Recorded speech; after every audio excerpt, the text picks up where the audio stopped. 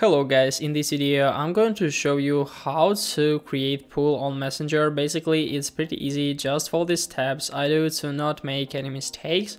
So all we need firstly of course is just to create a new group. I will just create to show you. I will just input like hi, and now we are ready to create our pool. We need to click on plus near the input bar, so click on plus, and as you can see we can add our location, but we can also switch it to like pool in the right side.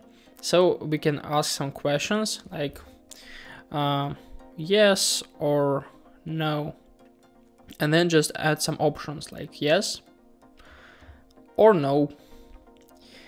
And when everything is done we can just click on create a pool. So after that, as you can see, it's right up here. We can click on vote and add something. If we want to like edit our pool, we need to delete it and then just create one more, because we won't be able to delete. There is no to edit, but there is no option to do this. So guys, I hope this video was useful for you. If it is, please like this video, subscribe to my channel and watch my other tutorials. I wish you a very good day. Goodbye.